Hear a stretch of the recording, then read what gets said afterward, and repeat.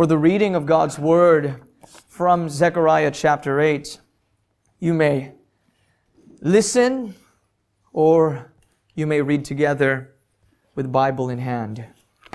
Zechariah chapter 8, verses 18 to 23.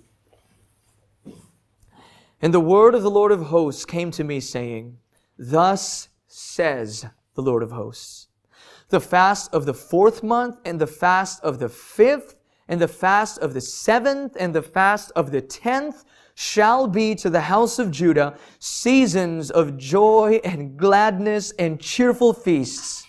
Therefore love, truth, and peace.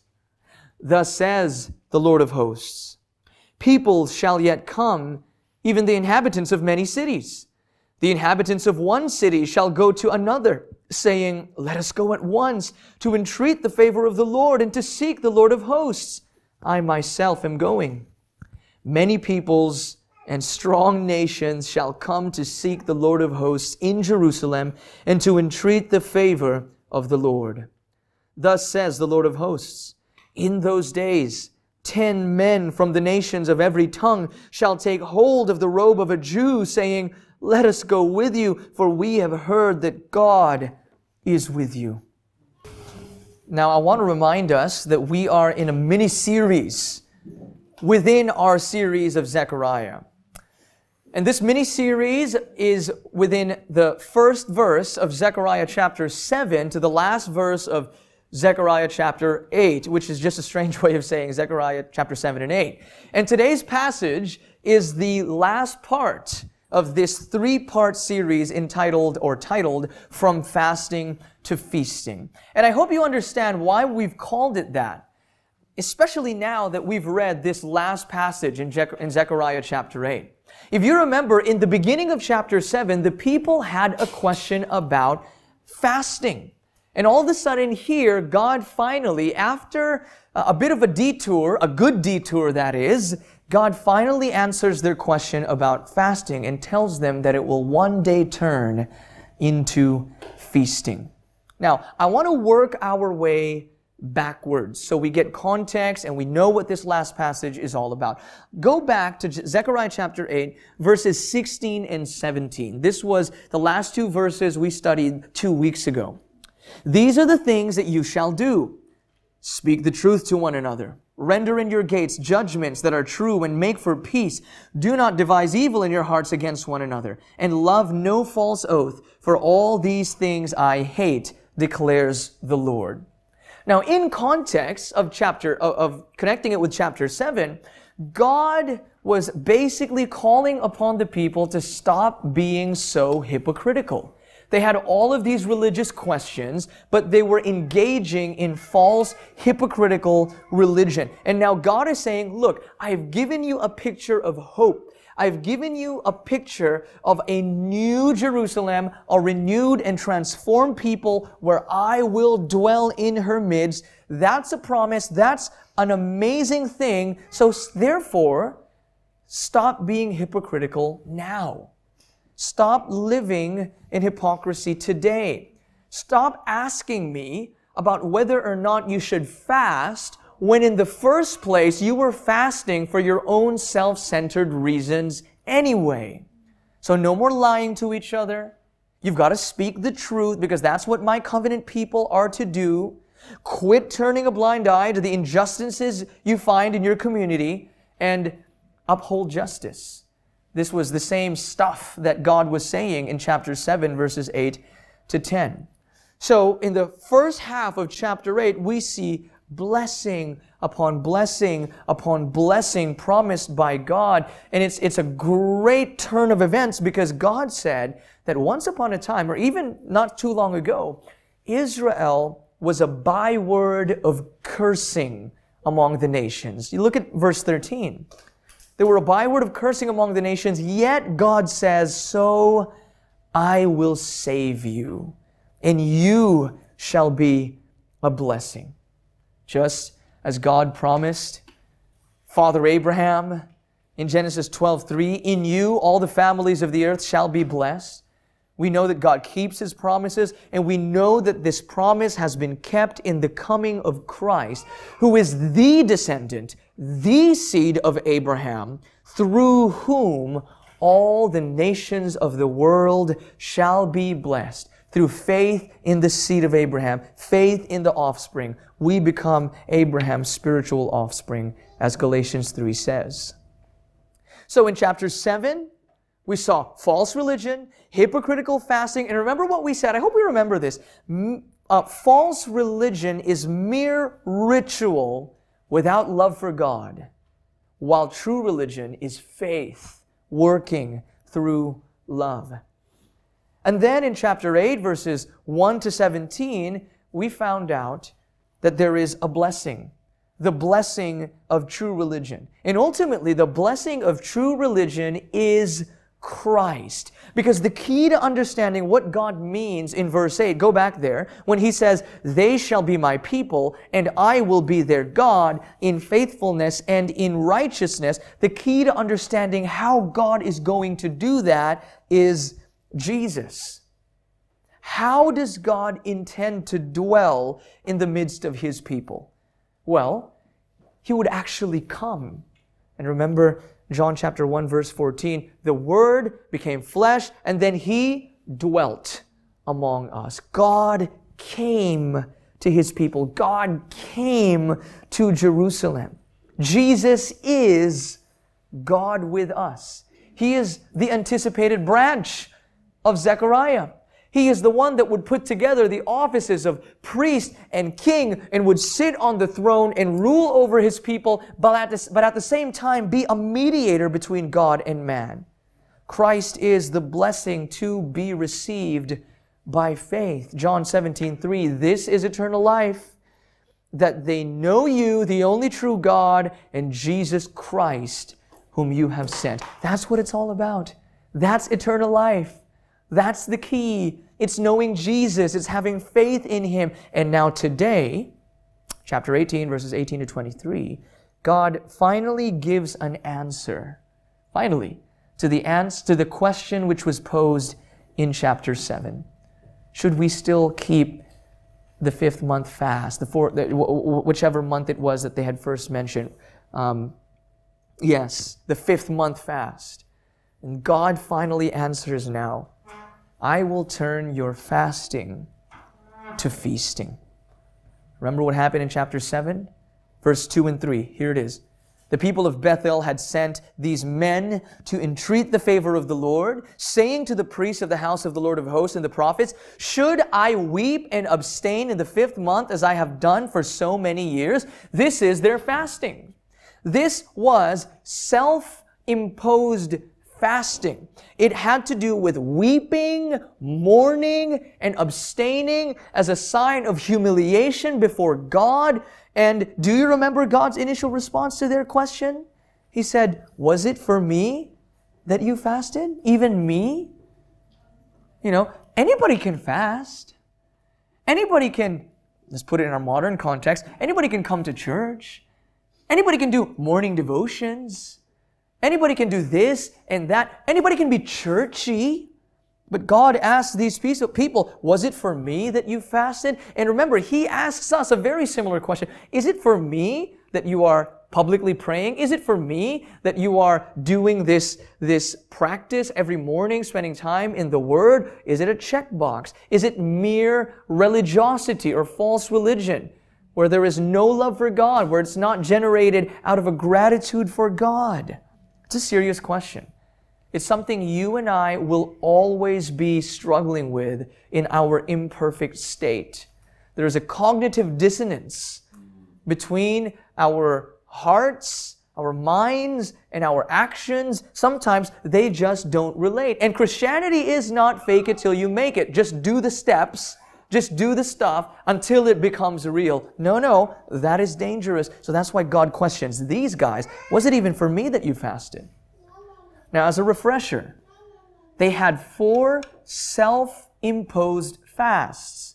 God never condemned these fasts in and of themselves, because fasting indeed was an appropriate response when God's impending judgment is before us and we are seeking God's help, we are seeking God's wisdom, we are seeking His will, and we're just longing for God. It's an appropriate response. It really is. So these guys had 4 fasts, and it was all related to the destruction of Jerusalem. And they kept these 4 fasts throughout the 70-year exile, right? As a sign of their mourning and affliction.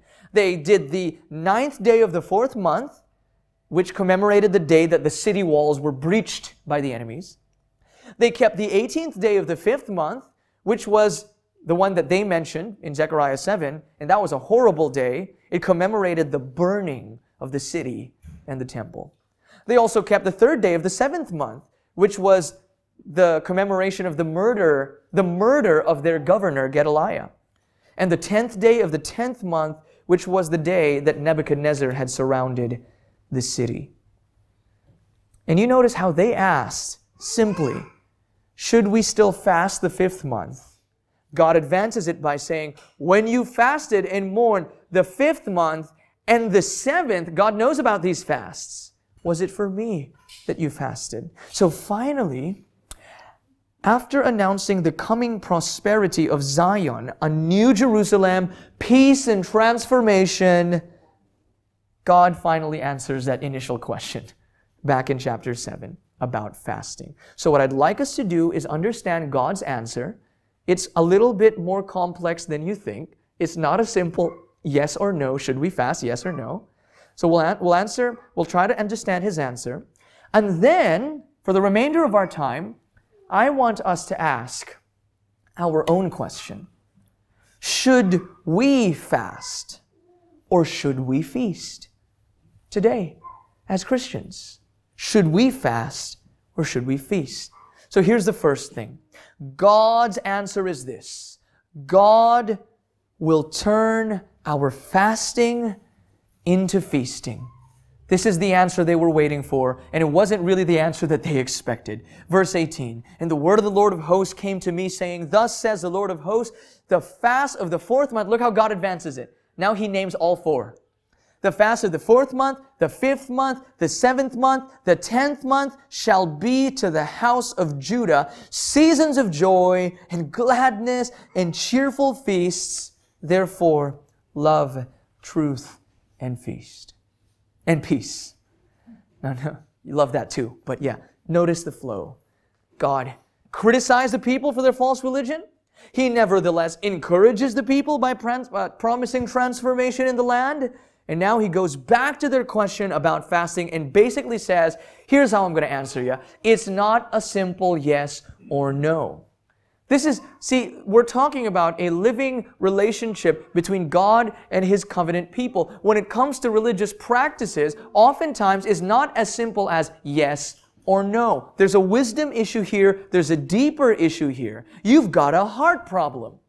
And yes, you do have reason to fast and mourn because I have clearly judged you. I have done these things because of your sin. But on the other hand, I want you to know, and here's the graciousness of God, I will one day turn your fasting into feasting. A day is coming when fasting and mourning and humiliation and affliction will no longer be necessary. A day is coming when mourning will be no more. They asked about the 5th month fast. God said that both their 5th and 7th month fasts were self-centered, not pleasing to Him. But now He says, all the fasts, 4th, 5th, 7th, 10th month fast, all of these will one day become feasts. I don't know if you feel this, but there's a huge contrast between fasting and feasting. I don't know about you. Have you tried it? Huge contrast. Many of you have fasted. Compare that to feasting. Huge difference. God is using this as sort of an object lesson to the great turn of events that is going to happen when His branch comes. God is using this as a stark contrast between where they've been to where they will be going. Think about fasting. If you don't know what fasting is, it is beseeching God and longing for God while taking away food and sometimes even drink and things of the like, which is basically an expression which says that I desire and need God more than anything else that sustains me on earth. People usually do it when they're seeking God's will, when they're asking for His help, when they're trying to overcome great things which they know they cannot overcome themselves, and they seek strength from God. It sounds great and spiritual. The truth is, you get very hungry, don't you? You get drained. You get hungry. I'm not talking about a one day. I'm not talking about intermittent fasting. I'm talking about these fasts that people in Bible times would do and Christians today should engage in, which last several days. You basically feel like you're starving. You feel dried up, hungry, thirsty. You begin to feel that there's some kind of lack of nourishment and strength. And I kid you not, if you do it for 3 or 4 days or anything longer than that, weird things start happening to your brain. Right? And that's true. Contrast that, for those of you who have fasted, to when you break your fast.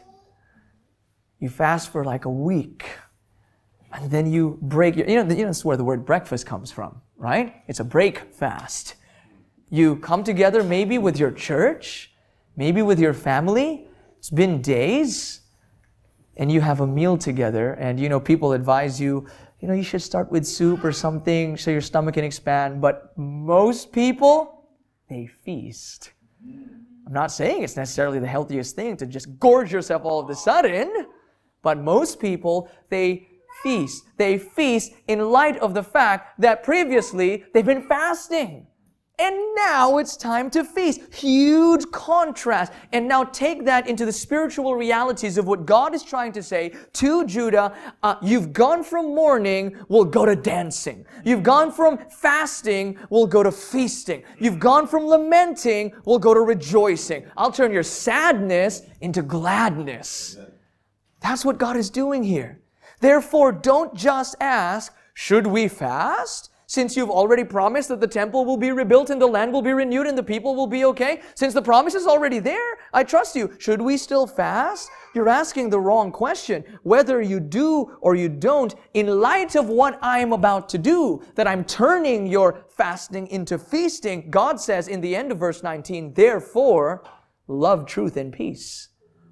If we understand what God is doing, if we know that He is a redeeming God and He's got this great plan, then it's not all that the question is never, or the question isn't always, should I or should I not when it comes to something such as a spiritual practice of fasting. But the way that God is answering here is whether you do or you don't. There are times that you should. There are times that you don't need to. These things are happening in the Christian life, but whether you do or you don't, live in light of what God has done and is doing. Love, truth, and peace, says the Lord. If you really understand what God is doing, if you really trust in His plans, if you believe that He is your Redeemer, and then whatever religious practices you participate in, you must do so truthfully, sincerely, and out of love for God. Because you can't lie to Him. Is that what we're doing today? I'm not talking about a vague generalization. I mean today. Right now. In church. This moment. You're all here. We're all going to do the Christian stuff. I know we've already addressed this, but I feel like it needs to be addressed again in light of this passage. We do these things. We want to honor the Lord. We want to keep His commandments. We want to honor the Lord's Day in public and private worship. In our camp, I understand Troy gave a really good workshop on family worship. And maybe a lot of people are going, yeah, well, we got to do this better. We got to do that. Why? But why? Oh, there's a biblical precedent and a biblical command. Absolutely. Amen. I agree. It's biblical. But why are you doing it? Why do you, maybe for some of you who have not been doing certain practices before you started to come and hear about these things, why do you now want to do these practices? Oh, you weren't into the fourth commandment and, the idea of the Lord's Day Sabbath before. Okay, and now you've learned about it. You heard it from our doctrine class. Other people are into it. Now you're into it. Why? What is it? Where is it coming from? Are you seeing the grace of God in it and therefore you want to participate in it? Are you seeing the blessing of God pouring out from heaven in your family when you surround yourself, when you gather around the Word and you pray and you sing? Is that why? Or is it because, well, this church is, they're all doing it. I don't want to be left out. I don't want to be weird. All of these people are gung-ho about all of these things. What are we doing and why are we doing it? If the people really believed in their day that God was ensuring the rebuilding of the temple, the restoration of the city, and He was ensuring it, then therefore they would be at peace among each other, even when things aren't there yet, because God has guaranteed ultimate peace. For example, with the issue of Christian unity, a lot of people like to say, well, that's it. We have denominations. It's a necessary evil. I do agree. We have it. It is a necessary evil. Yes, absolutely true. And they go, and perfect unity isn't going to be achieved now. It's only going to be achieved in the new creation. Well, yeah, that is true. And if you believe that it is the ultimate purpose of God in the new creation, we must cultivate it today. In every way that we can, in good conscience, we must cultivate Christian unity even today. Just as God said to the people back then, well, the temple's not yet rebuilt, the cataclysmic event hasn't taken place yet, the branch hasn't come, but He is. It's certain. I've promised it. So in light of that future reality, live it out now. Truth, peace among the brethren, is that how we're living today? We cultivate peace among the saints in light of the perfect peace we will experience in the New Jerusalem. Are you seeing it? You're saying, I can't really see it. Make it seen in the church. People like to say that when we gather for worship and there is edification, this is the closest glimpse that we can ever catch of heaven itself. Yes, your will be done on earth as it is in heaven. May that future perfect reality be a driving motivation for us to cultivate this kind of truth and peace among saints today. For those in the post-exilic community after exile, God's message is clear. I don't need to repeat myself. I've given you so many visions, but you know what? I like repeating it because it's so good, says the Lord. A new era of redemption is dawning. A time that would not be marked by fasting, but by feasting. There will be no more exile when this time comes, no more judgment when this time comes, no more tears. There will only be celebration and joy. And you see, this is why I love reading both the Old and the New Testament and help so that we can help understand each, because a lot of times you read Old Testament prophecy and it flattens out the first and second coming of Christ, doesn't it? On purpose. On purpose. Because this is an unveiling mystery. God doesn't just drop it on you in one book of the Bible. What would happen to your brain if God dropped the entire plan of redemption, including first coming, second coming, and everything, in just one book of like 3 chapters? No, He gave us 66 books to try to even understand the unfolding of redemptive history. So a lot of times you read Old Testament prophecy and you go, well, second coming, first coming was kind of like both. And that's where we get to this whole already but not yet. But it's a beautiful mystery. It really is. Do you desire to participate in this new era of redemption which God has announced to these people? Well, I've got really good news for you. The promise was not limited to the post-exilic community in Judah. Look at verse 20. Thus says the Lord of hosts, people shall yet come, even the inhabitants of many cities. Not just locals, not just Judahites, not just Israelites, but people from many cities. When God does His thing in Jerusalem, He will draw the nations in like a powerful magnet. You know, a lot of the previous 8 night visions are kind of being recapitulated, if you will, or repeated here, and it will continue to happen. God is drawing the nations in, and isn't it how great? I just love things like this. how in chapter 7 we began with a small group from Bethel asking a question about fasting, and they got more than they bargained for with the way that God answered. We were just asking whether or not we should fast. Now you've got this whole entire cataclysmic event that's going to take place and this new era of dawning, and wow, and this stuff, God is saying, isn't just for you guys.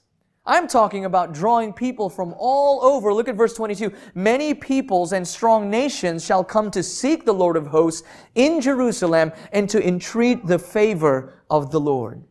So look at the literary beauty of the Bible. In chapter 7, verse 2, the people of Bethel sent their men, a few people, just a small delegation, to entreat the favor of the Lord. And at the end of chapter 8, here in verse 22, the nations shall come to entreat the favor of the Lord. Same words. Do you see the literary connection? It's beautiful. Small group from Bethel. Should we fast? They came to entreat the favor of the Lord. Got way more than they bargained for in the way that God answered. And it ends by saying, people from all nations will come to entreat the favor of the Lord. One thing I learned from that is God is really good at storytelling. He really is. He's a genius. From a small group of men to multitudes of many nations entreating the Lord. Many shall enter the holy city of God. And these people are even encouraging each other. Look at verse 21. They're saying, hey, let us go at once to entreat the favor of the Lord and to seek the Lord of hosts. I myself am going. Come to the city where fasting is turned into feasting. Come, see your mourning turn into dancing. Now, before we look at the last verse, in verse 23, I want us now to ask our own question. Here's our second point. Should we fast or should we feast? In a big way, the cataclysmic event that God is talking about in sending a branch has taken place in a big way. So, should it all just be feasting now? Oh, but wait a minute. Jesus doesn't teach against fasting. He actually commends fasting during this era of redemptive history. So, what is this era marked by? Mourning or dancing? Should we fast or should we feast? How can we apply what we're reading here? Let's try to get from their world into our world. From Jerusalem in 518 BC to Mount Waverly Bowls Club, 2021 AD. It's a long time. These people, let's go to their world first. They're right smack in the middle of the temple rebuilding. It's been 2 years since they've started, and our estimations say it's going to be 2 years till they finish. But as we know, it wasn't as simple as, so rebuild the temple, God will return, His presence will dwell with us. All right, therefore, after 2 years, the temple's done, New Jerusalem. Well, it's been a really long time. We're not really there yet, are we? Temple's done. Nevertheless, it was a huge step forward in God's plan. You know, sometimes we get bothered by that. Christ is coming soon. It's like, well, it's been 2,000 years. You know, what do you mean by soon? What do you mean? It's coming. What do you mean it's coming? And God's years, in God's eyes, there's no, this is taking forever. Nothing takes forever for God, all right? He is eternal. Nevertheless, even though it's going to be a long time before the fullness of these promises come, the rebuilding of the temple for the Jews was a huge step forward in God's plan. These were good signs. Okay, understand this. The people returned. The temple began to function again. The future looked bright. But it was hundreds of years before God arrived. Literally, God arrived as promised. And when Jesus came, God in the flesh, when He came to Jerusalem, it's no surprise that there were people who had some questions about fasting all over again. Religious people. In the time of Jesus, the Pharisees were keen to fast. Luke 18:11. The Pharisee, standing by himself, prayed thus, God, you know this one, I thank you that I am not like other men, extortioners, unjust, adulterers, or even like this tax collector. I fast twice a week. I give tithes of all that I get. The Pharisees at this point in time were fasting well beyond those of Judah after the exile were. But what we read there is explicit, hypocritical fasting. I'm glad I'm not like them. I fast twice a week. These guys need an exposition of Zechariah chapter 7 and verse 8. Now, there's some other people that were into fasting that weren't doing it wrong necessarily. John the Baptist and his disciples. You think about John the Baptist, and you think he would really fit in that old covenant era of mourning and weeping and preaching repentance and all of those things. And that's true because John the Baptist is, as we know, the last of the old covenant prophets. He was the last one who came before Jesus died and resurrected to prophesy on behalf of God. He was predicted by the prophets of the Old Testament as well. And his disciples and him were big on fasting. Luke 5:33. And they said to him, to Jesus, the disciples of John fast often and offer prayers. And so do the disciples of the Pharisees. But yours, you, Jesus, you and your guys, what are you guys doing? You eat and drink. So there's that question. Christians, should we fast or should we feast? In that specific story in Luke chapter 5, they seem to be feasting. That's what eating and drinking communicates. They seem to be happy. They're feasting. And here's John the Baptist, who's an old covenant prophet, who was himself big on fasting because his ministry was a ministry of preaching repentance. I'm not saying ours is not, but that was his emphasis. It was preaching repentance, it was mourning over sin, and it was anticipating the Messiah. Right there is a big difference between Judah's situation in Zechariah and our situation today. We're still anticipating things. Of course we are. But they were anticipating the Messiah's coming, His first coming, while you and I are living in a time where He has already come. You need to understand the huge cultural difference here. You do not know a time, you've never lived in a time when the Messiah had not arrived on earth. You don't know what that's like. You don't know what a world is like without Christianity. And of course, there are some remote places out there that are unreached by Christianity, and we're doing missions to them. But I'm not talking about them. I'm talking about you. You don't know a world without Judeo-Christianity, without that kind of worldview and foundation. You don't know what it's like to anticipate the first coming of the Messiah, that He would be crucified. It's all past for you. All preaching you've ever heard, all Bible verses you've ever read, were all in light of the fact that Christ has come. Richard Phillips, in his commentary on Zechariah, writes, "The Bible commends fasting as a means of spiritual preparation for the blessings we anticipate from God. We are seeing a renewed emphasis on fasting today, but much of it reflects the attitude of the delegation from Bethel, which was rebuked for its external reliance on methods. Some people today likewise treat fasting as a little more than a way to get what they want from God. True fasting is meant not for our own benefit, but for God's, as an expression of a broken heart for sin or of mourning for the sorrow and suffering in this world. This is what dominated John the Baptist's ministry. That's why it was very appropriate that his disciples were big on fasting. Because their ministry was mourning for sin and sin's misery out of devotion to God." Close quote. So it makes sense why they were fasting. And Jesus came, get this, to take away one of the primary reasons for fasting: mourning our own sin and God's impending judgment.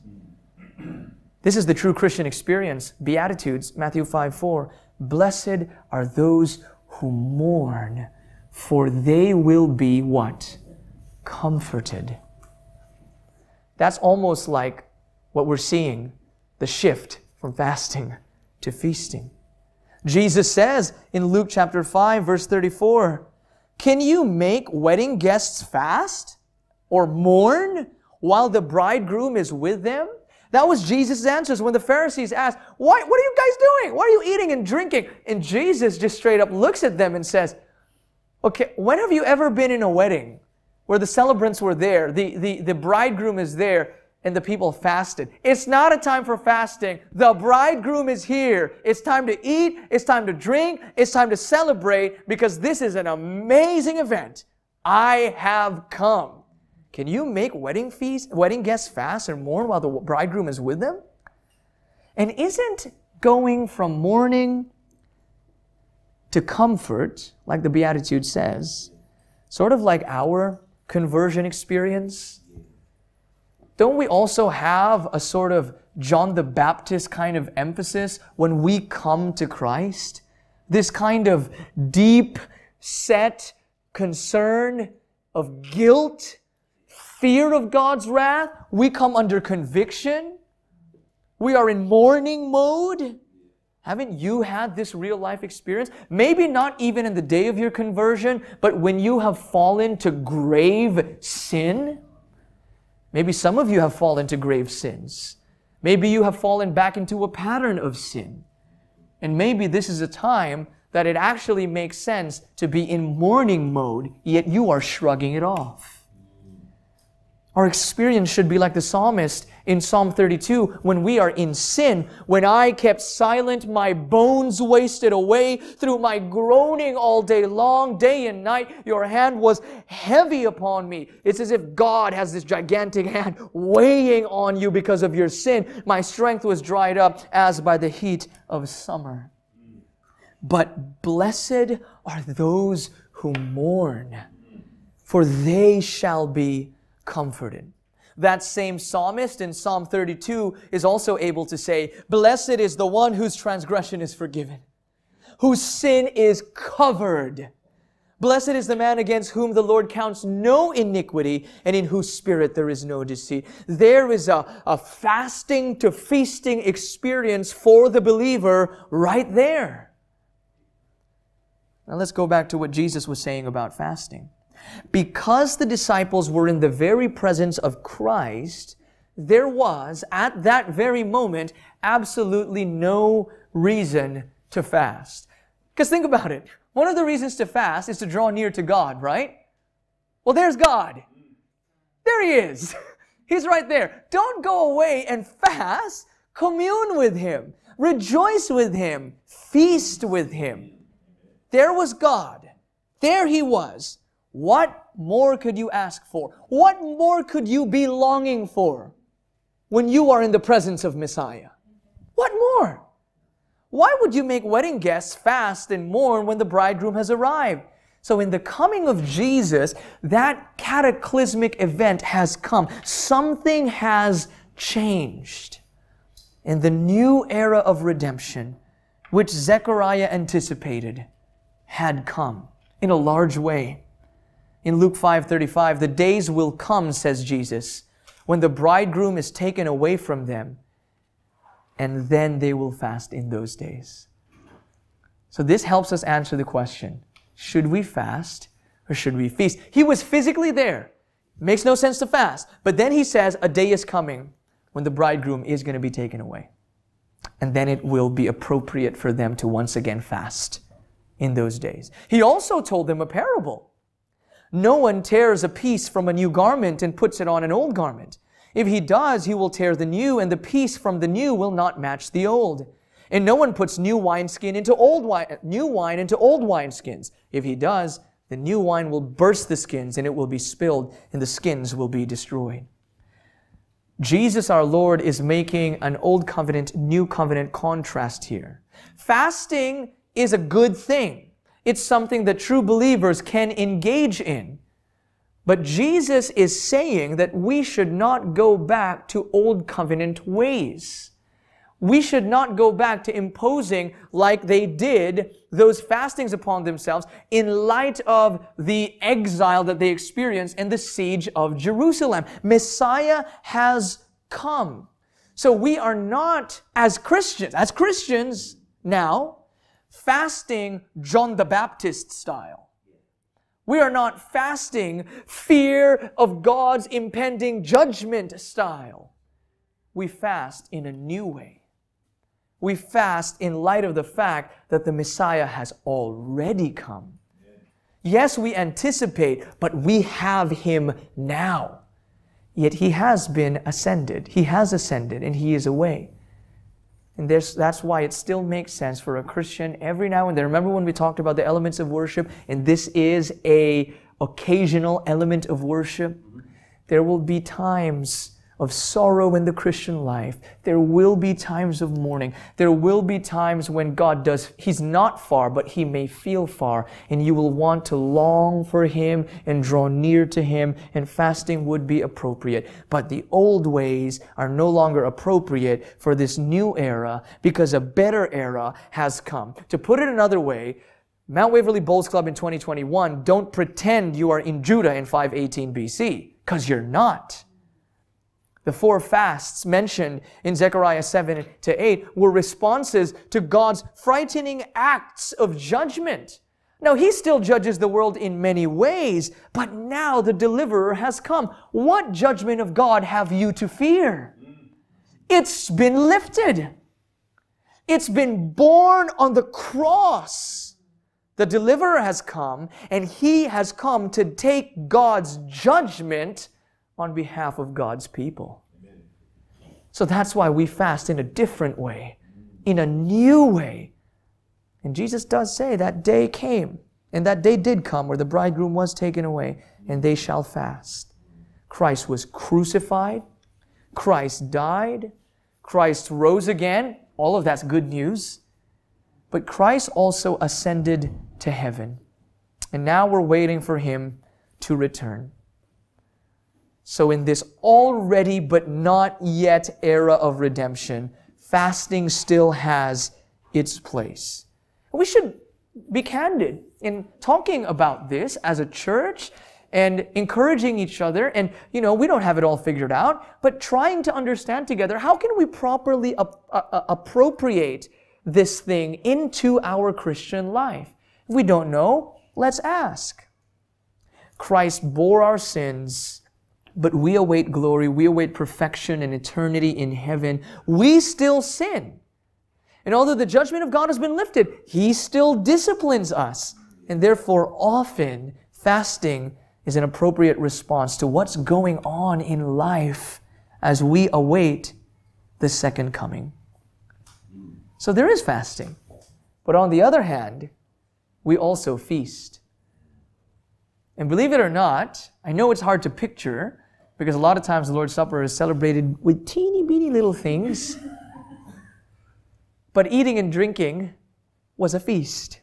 The Lord's Supper was seen as the new feast.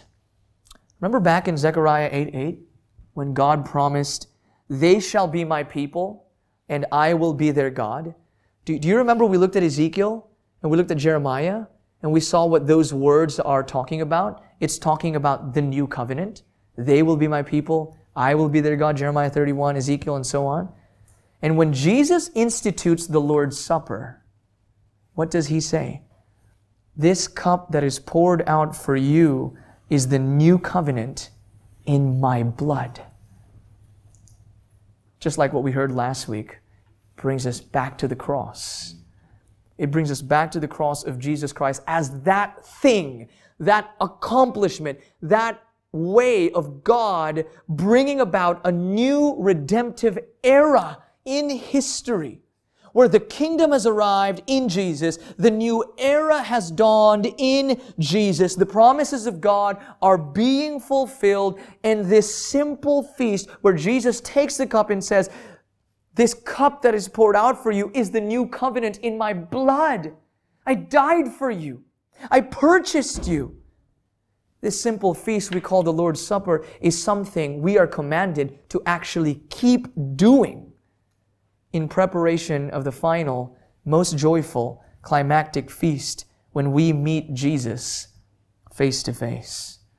Jesus' words are, "I tell you, I will not drink again of this fruit of the vine until that day when I drink it new with you in my Father's kingdom. Christ has come, yet we await His return. But in light of the fact that Christ has come, we feast. This era of redemptive history is marked by rejoicing, dancing, and feasting, because we are, to put it in a simple way, we're saved. We're saved. We are saved people. We're born again, saved, justified, accepted by God people. So we've made our way from Judah in 518 BC to the first century when Jesus arrived, and now to Mount Waverly Bowls Club in 2021 AD. So should we fast or should we feast? Yes, is the answer. Should we fast or should we feast? Yes, both. We fast because we are anticipating. There are many things in God's plan that have not yet come. In fact, I really hope they come soon. We're anticipating great things. Zechariah anticipated the first coming. You and I anticipate the second coming. Our hearts are filled with longing. So let me ask you, I know we've emphasized how, don't pretend you're in 518 BC. We're living in a better time. Christ has already come. Absolutely. I agree. That's great. But are you longing for the second coming? Are you longing for all things to be made right in the city of God? Are you longing to see Jesus face to face? That's why sometimes we fast, but in a greater sense, we feast. Because we are living in the day of fulfillment. Finally, that last verse in Zechariah 8:23. Thus says the Lord of hosts, in those days 10 men from the nations of every tongue shall take hold of the robe of a Jew, saying, let us go with you, for we have heard that God is with you. 10 foreigners taking hold of the hem of one Jew, this vivid image of God's plan to, in a large way, graft in the nations, graft in the Gentiles. And isn't that what we begin to see when Christ came? Gentiles, He began with the Jews, to the Jew first. And then He starts expanding. And in a sense, think about it this way, Gentiles begin grabbing on to Israel, grabbing on to God's people, becoming a part of God's people. 10 men from the nations of every language. The day of Pentecost was just the beginning. It was just the beginning where people from many languages are hearing the gospel. It's ongoing even today. It's spreading all over the globe. Salvation is now going to every language and every people group on earth. And all of it began with the Jews, just like this verse says. And Jesus commissioned His disciples to preach the gospel first in Jerusalem, Judea, Samaria, and then to the ends of the earth. Zechariah was not only anticipating God coming to Jerusalem, and He did, and He will, but through that coming, Zechariah was also anticipating the universal expansion of God's kingdom over all the earth. The nations will come, says the Lord. And we must not lose this history. We must not lose the Jewish history, the Jewishness of the Christian faith. We must not forget that we have a Jewish Messiah, and that the only way anyone shall know the Lord, whether male or female, slave or free, Jew or Greek, is by clinging on to the robe of His righteousness. That's how we get in. Because we've only got one God and one mediator between God and man, Jesus Christ. We've only got one name under heaven or earth by which man must be saved, Jesus Christ. He is God with us. Grab onto His robe. Trust in Him. Cling on to the one Jew who is our Messiah. And as you hang on to Him, fast as you long to see Him face to face. But even more so, feast, because in Him we are cleansed, transformed, and this kingdom is ours. the kingdom of God which spans all creation, which He will fully renew and transform and perfect, is ours in Christ.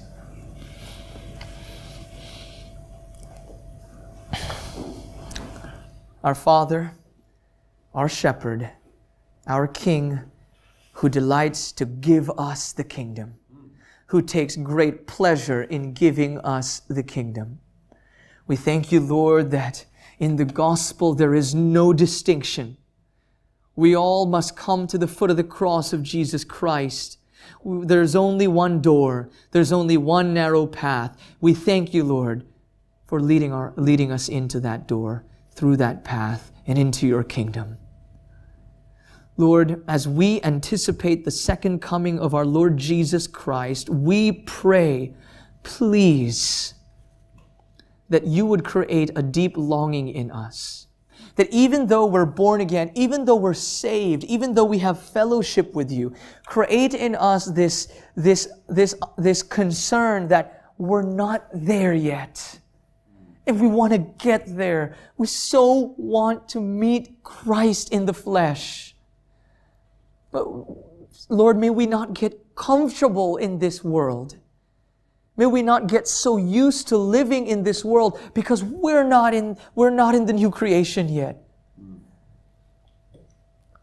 May there be a clear distinction between us, your kingdom, and the kingdoms of men. And we pray, Lord, that our life here on earth, before Jesus returns, would involve both fasting and feasting in an appropriate new covenant manner, in light of the fact that Christ has come and is coming.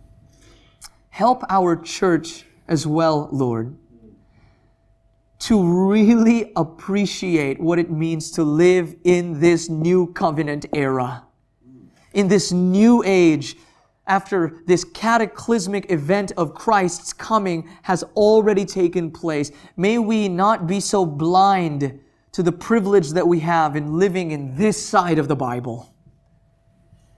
May we make the most out of it. We pray this in Jesus' name. Amen.